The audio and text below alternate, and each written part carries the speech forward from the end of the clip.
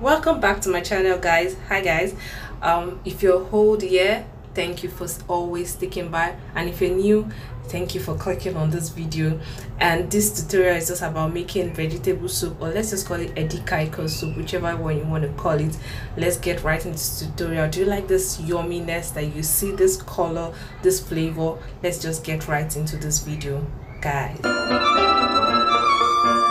So first up, we're going to be prepping our vegetable soup. Like, you know, you have to rinse it. So what I do is I rinse it about 3 to 4 times, just because there might be sand or stuff from the market. And same I do to my water leaf. As you can see, I wash it about 3 to 4 times just to take out the sand and debts that can be in it. So first I heated up my palm oil and I go ahead to add my onions. Guys, onions is like a base to your soup. It gives that flavor.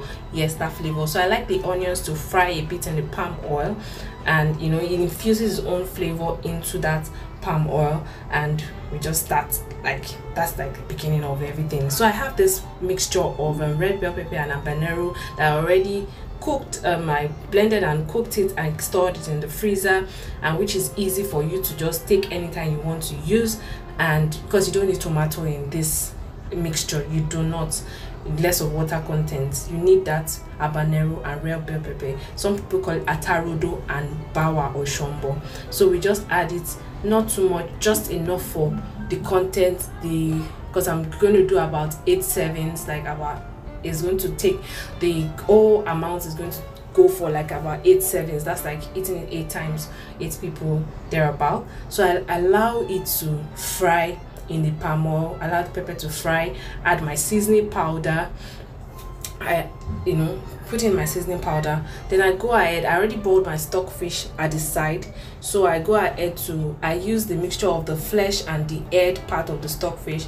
So I drain out the water by sieving it out by the side of the pot, then add it into, because we don't want so much water in this stew or soup that we're making, because already there's going to be, so I just added about a spoonful of that of stockfish water, because stockfish water also adds a nice flavor to your soup.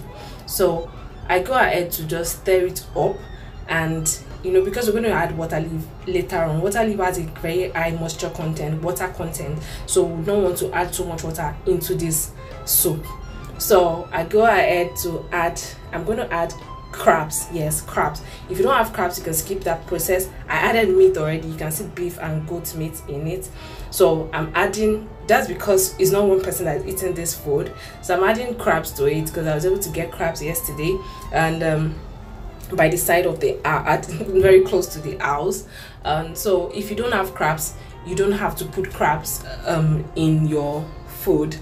In this soup that we are cooking, you can just make do with the beef or goat meat or turkey that you have at home. Yeah, I have my turkey already cooked and I preserved it in the freezer, so I go ahead to add it to it. Guys, this food is gonna be yummy. But use whatever beef,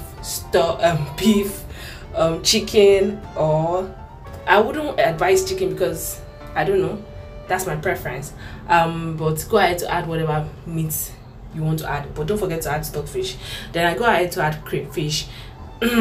Crayfish, that crayfish has its own, and it contains iron, so good for your children, good for you as an adult, anyone you want to. But crayfish has its own flavor, that sea flavor that, you know, to your food. If you don't like crayfish, if you don't like seeing crayfish in your food, just blend your crayfish, then add the powder to your soup.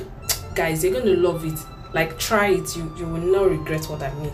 So this is our, you know, the whole crab, turkey, meat, beef, bube inside this thing. So I allow it to simmer for about 2 minutes, 2 to 3 minutes. I want that pepper to cook, and I want it to, you know, infuse its flavor into the meat, and I want the meat to infuse, you know, I want everything to just go pari passu inside each other. So after 2 to 3 minutes, I go ahead to add my water leaf first, and that's what I'm doing right now.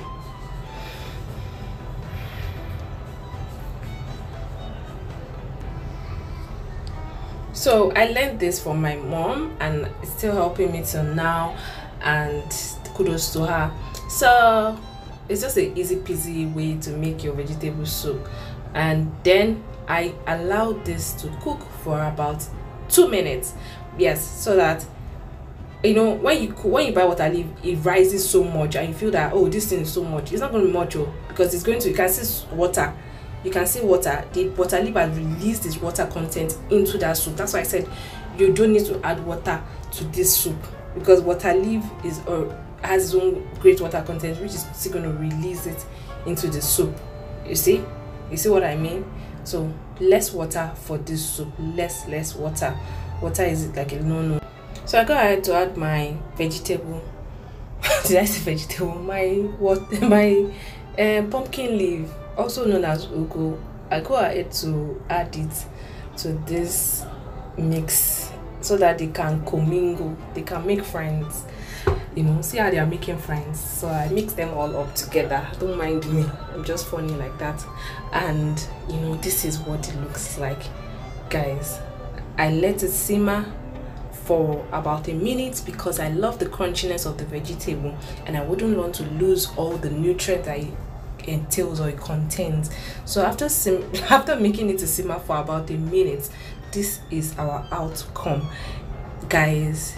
Just go and bring your fufu, eba, semo, wheat, anyone, and come and enjoy this pleasurable soup.